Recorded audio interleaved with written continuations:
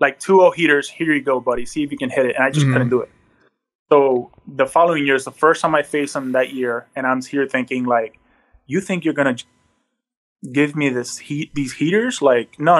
Like, I've been preparing for you for a long time. There's a lot of anger involved, right?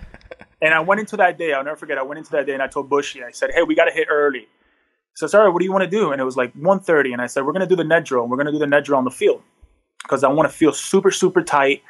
And I really want my lower half to be working and synced in with my backside. And I just want to be as tight as possible because I know I'm going to get this 98 and I'm going to be so tight. Like, it's going to be so explosive that it's just going to go out. It's going to go anywhere I want. It's either going to go left, it's going to go center, it's going to go anywhere.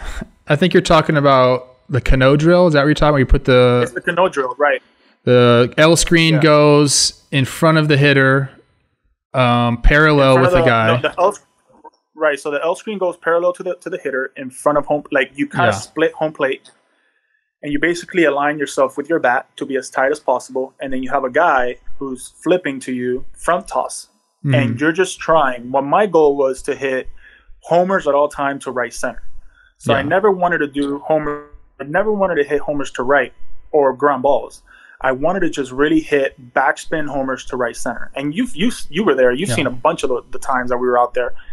And specifically that day, I felt like I needed to be as tight as possible to try to get that heater at 98 miles an hour middle in and try to really hit it to the center part of the field and barrel it. And if all you got to do with those guys is just touch it. Yeah, just touch it. You know? So that drill doesn't allow you to cast your hands. It makes you keep everything in. If you don't know the drill, I'm sure you can Google Cano Drill and it'll come up. It's a very common drill that a lot of guys do, but it's really... It immediately gives you the feeling of keeping your hands in tight and not casting them out.